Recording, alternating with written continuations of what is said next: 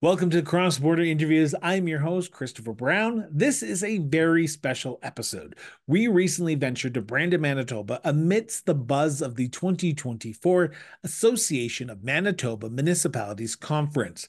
Amidst the vibrant energy of the event, we seized the opportunity to engage with local elected leaders hailing from across the province of Manitoba.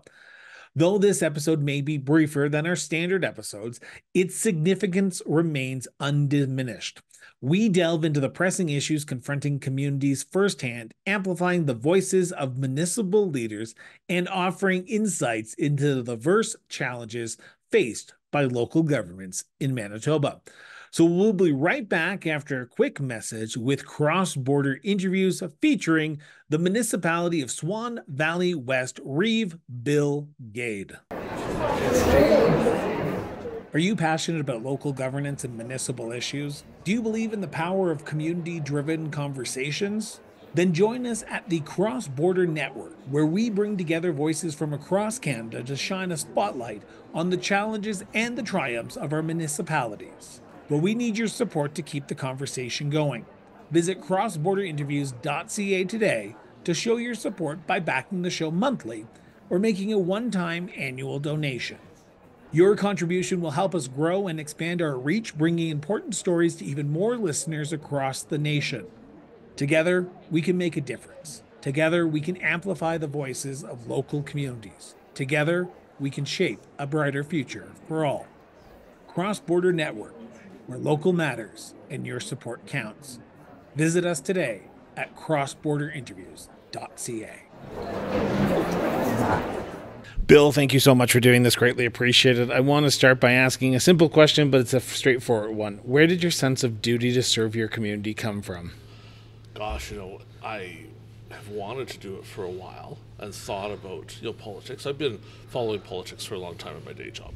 And so as you get into that more, you start thinking, gee, sometimes these people could use some help. And I don't know, we try not to take shots at the municipalities. We try to take shots at those that come before us. But sometimes you see people in politics that maybe don't know how to write a bylaw. They don't know how to run a meeting. They can't follow the municipal act or even know there is one. And so you get sometimes those situations where you see it and you're like, this just grates on my nerves. I could do a better job than this. And not just me do a better job, but our community could do better. If we had someone that could do those things and had it working better, we'd do so much more for everybody. So what was it about the municipal arena? Because I've heard that exact same statement about federal, provincial politics, federal and provincial governments. But you said that the best way for Bill to help make a difference in his community, in the community of his neighbors, would be around that council table. What was that decision based on? So federal, I think, was just out for me because I don't speak French. I don't think I could learn French. So that's problem number one for federal politics. Not that it's not interesting. I'd love to be in Ottawa. I've been there many times. It would be great.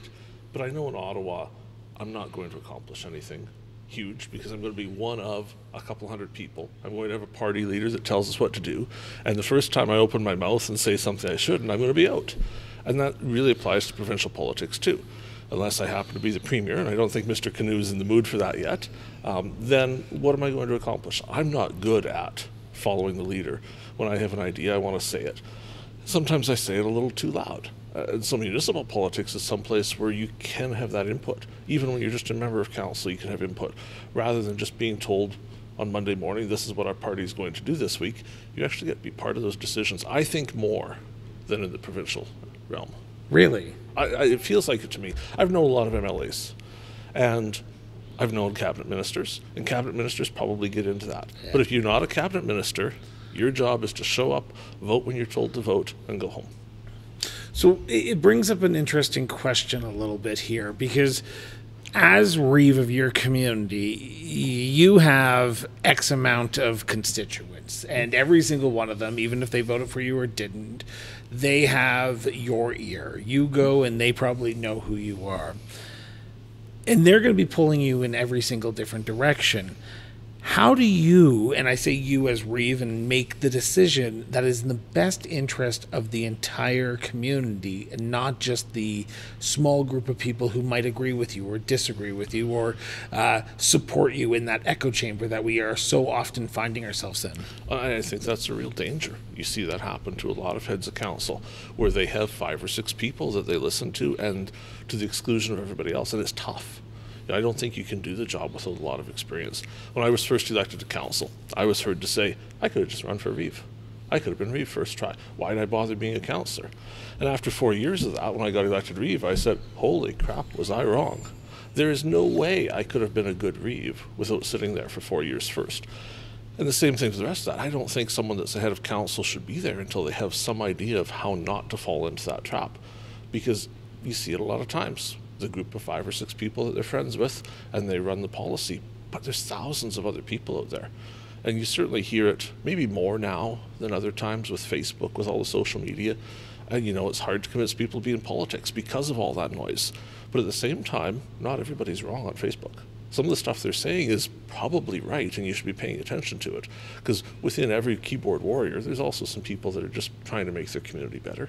So if you listen to everybody, it doesn't take long for reasonable people to figure out what's best for the community. Do you find there's an apathy within your community? Because I'm going to make sure I read it off your nameplate because I said I'm going to mess it up and I don't want to mess it up and I feel like I'm going to mess it up. But do you find that there's a apathy within the municipality of Swan Valley West? Because when I speak to municipal leaders, not only here in Manitoba, but across Canada, and I'm painting a very broad stroke here, and I do apologize whenever I do this, but I think it's becoming apparent to me that more and more people are tuning out of what's going on at town hall, at city hall, at the county hall, and they are more politicized at the federal or provincial level. But municipally, the old adage is, if my water turns on and my street is paved or my street is plowed when the snow falls or the garbage is picked up, I really don't care what's going on. In your community, do you find that people are actually engaged on the issues that are in the municipal jurisdiction? More than most. Okay. And we had a time they weren't. If you go back a couple elections ago, you were struggling to find people to run for council. You were seeing acclamations happening. And then we had some rough times. There were some times at Swan Valley West that weren't pretty. You know, we started to make headlines for all the wrong reasons. And that gets people interested again.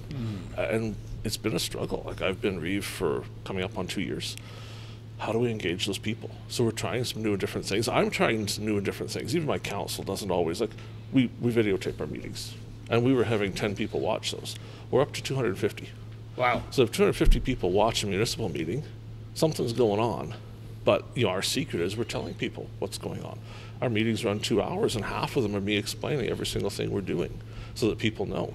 We're sending out little books twice a year. You know, 16, 20-page books of here's all the things that are going on, and not just pat us on the back, we did something. Here's the things that didn't go right. Here's the things that went wrong. Here's the things we tried and failed. Here's what we're going to try next time to try and keep people engaged. The most recent one we did, we put the number of hours every grader has on it in the book. Because what farmer at a coffee shop doesn't want to read about how many hours are on the machine? And suddenly, instead of people saying, oh, you don't need a new grader, they're coming up to us and saying, that one is really old. Don't you think you should replace it? And so it's just engagement. And they want to be involved. It sounds like it's looking outside the box, because I had never heard of that before. And this is an interesting experiment just in itself. But you have connected municipal issues with the average resident. You have talked to them in the language that they understand. Hours for mechanics or for machines, which every farmer, and I've spoken to many, I've lived on farms, every farmer knows that there's a lifespan of each machine, and it's quantified in the hours. And by doing that, you are, and I don't want to say in essence dumbing it down, but you are making it easier for people to understand what the issues are facing. I'm going to ask the stupid question right now, but is it working?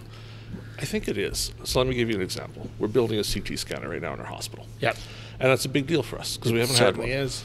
2 hours to the nearest CT scanner. So we've had people die because we don't have a CT scanner. We set out to say we want one. Well, it's costing us $1 million between our 4 local governments, which is a lot of money for us to come up with when healthcare isn't one of our responsibilities at all. But we're coming up with the money. People weren't always on board with that. we were looking for community fundraising. So we said to the community, please help us raise $100,000 because, we can take it out of taxes. We'd prefer not to. If we can have more affluent people donate some money, why charge everybody for it? It wasn't going very well. Lots of people said things like, I don't understand why we need a CT scanner. I don't know why we're fundraising for this. Can't you just put it on our taxes? So we spent some time doing education. Why do we need a CT scanner? Why do I want one?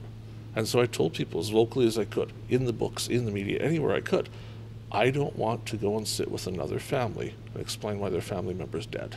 Because that's one of Reeve's jobs. When someone from the community is dead and they come to you and say, Bill, why did my loved one have a stroke and die because of it? Because they couldn't get to a CT scanner in time to be treated. That's my problem. Everything's the Reeve's problem. And once you start telling that story and telling people why it's important, a few weeks later, we have groups fundraising for a CT scanner. First off, that's a lot of weight to put on someone's shoulders, and I can only imagine the pressure that you feel when you have to go knock on that door or go talk to that family member who has lost somebody. Can I ask the stupid question a little bit here? Sure. How do you deal with it? From a personal level, because I can imagine that weighs on you, and you've only been Reeve for 2 years. And when you were just talking about that, there was an emotion in your voice that said that it is a struggling job from time to time. Sure it is. Being a Reeve, if you're doing it right, is the hardest job on earth. Because no one, like we talked about Mr. Canoe, no one goes up to the Premier for more than 10 seconds and has that conversation. Yeah. Whereas when you're the Reeve, that might be an hour-long conversation having coffee at the kitchen table. You're that much more connected to everybody. How hard is it for you to run and grab milk? I have teenagers. They refuse to go shopping with me anymore because they're like, Dad, there is no way it can take an hour and a half to get milk. But it does. So I want to turn to the municipality as a whole. But before I ask this question, I'm going to preface it by saying this. This is a conversation between you and myself. This is not a motion of council, a direction of council, or a policy of council. Mm-hmm. That being said, what do you believe is the biggest challenge facing the municipality of Swan Valley West? I was going to say Swan Valley East, but I didn't. But what is the biggest challenge that you believe is facing your community today? The easy answer is roads or infrastructure or any of that stuff you hear from everybody. I don't think that's it for us. I think our biggest challenge, we live in a geographically remote area. We're in a valley where we're 2 hours to the nearest everything. If we don't have it in our valley, it's a long way. That is the biggest advantage I've ever heard of. We all see it as the biggest disadvantage. And our challenge is changing the mindset, not only of council, but our entire community. We are in an amazing part of Manitoba. People fight to get to come to be where we are. And if you've lived there all your life and you had to drive 2 hours to a Walmart, you think, oh my gosh, 2 hours to a Walmart. Yet, look at the diversity and the things we have because of it. There are people out there that would kill to live someplace that's 2 hours from a Walmart, but still has everything. That has a pool, that has you name it, we've got it. We just don't have a Walmart because we're just a community unto itself. To me, the economic development thing is our big challenge. How do we get our locals, not the other people? I can go to cities all day long and talk to people that want to move and want to build businesses in our community. How do I get the locals motivated to think it's a good idea? Because I still have people that come up to me and say, I don't know why you're wasting our time trying to grow this community. Shouldn't we just let it die? Well, let's change that attitude, because that attitude will let it die. So how do you do that? Because economic development is a multifaceted approach, because it is not something that just the municipality can do alone as well. There needs to be buy-in from the business community. There needs to be buy-in from the residents. There also needs to be buy-in from the federal and the provincial government, because they need to invest in infrastructure, which comes with growing of a population or growing of a Walmart in your community. How do you diversify your economy? How do you grow your economy and make it a place where people don't say just let it die? We have a dirty little secret. We're not broke. And that, in the municipal world, you don't say that too loud because people come with their Every handouts. Municipal leader who is listening to this right now is looking up your community and going, how can I sue them? Yeah, I know, right? I see a lot of people. So we've been working on the healthcare challenge, and to us, we're chasing after, let's train our own people. Because if you're from here, you'll probably stay home. So let's train the people from home. We're training our own doctors. We're training our own healthcare aides. And I met with the head of a university, and they said, do you realize you're the only place that's ever come and says, we have this much money sitting in a reserve fund to increase our healthcare capacity, and we're not sure how to spend it? But those are the problems we have. So it's like, people before me planned for these things. I have $1.5 million sitting in a fund to expand our healthcare in our area. Okay. Not a lot of communities say that. So our challenge isn't what everybody else's is, which is go and try and find $3 for it. Our challenge is, so we don't want to waste that. We have it collected up. What are we going to do that's amazing? And it's the same in economic development. When I became Reeve, we inherit an economic development group that has money in the bank, but no staff and no action. Yeah. Well, what are we going to do to use those resources really well? And that's what we've been working through the last year and a half. So this is the first time I've ever been able to ask this question, because you claim, which I take you at face value, that you have money sitting in the bank. You want to use that appropriately, which is fantastic, and I appreciate you saying that. But here's the caveat to that. Every single person in your community will have their idea what is the best thing to put forward, whether it be an upgrade pool, whatever. You say you have a pool, but there's always that upgrade, that service level. They need new paved roads. Things are getting more and more expensive as we talk. Literally, we look outside and gas prices have rose 2 cents since I've been here in Brandon broadcasting. But you now have to come up with a plan that's going to please the majority of the people, understanding that you're never going to do that in municipal politics. How do you balance the needs of the community with the needs of the individual to address the individual concerns and make sure that they feel like their tax dollars are being spent wisely, and that pot that you have? You talk to them. You keep talking to them, because when we don't, rumor takes over. So you keep talking to them. The more you can tell people, the better. You and I both know, if you have one person in a room and you tell them a story, they'll probably come up with a viewpoint on what should be done. And reasonable people, one-on-one, can do that. The problem comes when we have one council talking to 3,000 people, or worse yet, not talking to 3,000 people. So we pass the resolution without ever speaking to anybody. We don't tell them why we made the decision. Well, what's going to happen next, except everybody's angry? I look back to the AMM here a year ago. We were in Winnipeg. And so we are, in theory, the cream of the cream of our communities. We're the people that are elected to lead, to show direction, to make sure our communities do well. So they made a change to the conference. They changed the trade show from 2 days to 1 day. And they told us. They put up a sign that said the trade show is only today. There's no trade show tomorrow. They put it in the book we get. They put it in the emails they sent out. They announced it at the stage every hour, just so you know, there's no trade show tomorrow. So after sitting through that all afternoon, I say to the guy beside me, I'm going to go check out the trade show today because I don't want to miss it. And he says, well, I'm going to go tomorrow. Well, I said, there's no trade show tomorrow. Well, yeah, he says, there's always a trade show for 2 days. No, I said, they've been saying there's no trade show tomorrow. Well, he says, I'm sorry, but there's always a trade show for 2 days. I'm going to it tomorrow. And I said, well, whatever. I can't save the world. It wasn't for my municipality. So I went to the trade show and had a great time. So the next morning, for fun, I went and stood at the doors to where the trade show had been. And 200 municipal leaders came to those doors, couldn't understand why they couldn't get into the trade show. Why is the door locked today? That is a matter of communication. And communication is not easy. If we assume it is, we are the next council to get voted out because, oh, they never told me what's going on and they made poor choices. The more you can communicate to people, it's so easy to get most people on board with something if you actually explain it to them. That's true. Just 2 seconds. My computer has been messing up this entire time. We're still recording the audio, which is good. For some reason, this is not working. And I apologize. So I have one last question for you. One last line of questions, I should say. And I want to start by asking this. What do you boast about when it comes to your community? What's the thing that when you come talk to municipal leaders from across Manitoba, you say, you know what, you're doing it right. My community is doing it better. What's that thing for you? I think for us, more and more working together with our neighbors. There was a time when there used to be 7 municipalities, and through amalgamation that became 4. And there were some wars over the years, and that cost us energy, it cost us money, it cost us time in getting better. We're doing better, much better at working together. And because we're working together, we have things to show for it. So I can invite you to come ride a train in my municipality because we have a miniature train ride at our museum. We can Sign me up. Yeah. We can invite you to come skiing at some place that's the biggest ski hill this side of the Rocky Mountains and has a chalet that looks like you're in Alberta. And not only do we have that, it was paid for before it was built with not a single municipal dollar.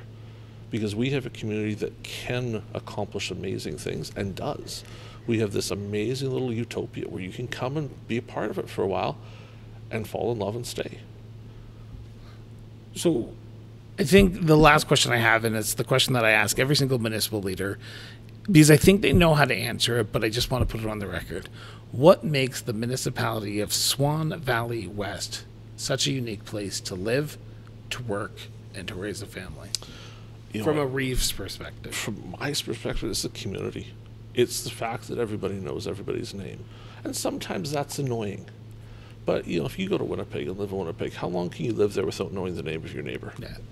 In our community, the neighbor 3 streets over knows your name and brings you something to welcome you to the neighborhood. It's so very different, and it's not for everybody. There are people that want to be in a big city and be nameless and faceless and have nobody ever recognize them. But then you have people that want to be in a small town, and we have the best small town in the world. Bill, I want to thank you. I want to thank you for taking time out of your busy schedule. I said 15 minutes. I just looked at the timer, and we're almost at 20 minutes. But I do appreciate you taking time out of your busy schedule of being here at Brandon at the AMM convention and doing this. So thank you so much. You're welcome. We want to thank the Association of Manitoba Municipalities for inviting us to this year's spring convention in Brandon, Manitoba. This episode would not have been achievable without their support. If today's episode sparked your interest, hit that subscribe button now.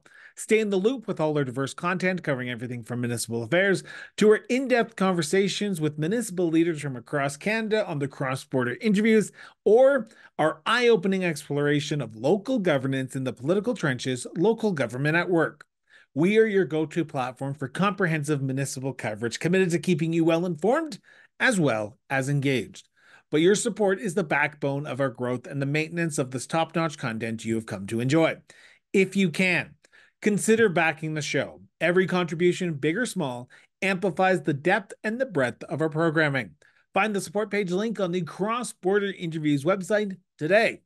Until next time, stay informed, stay engaged, and most importantly, just keep talking.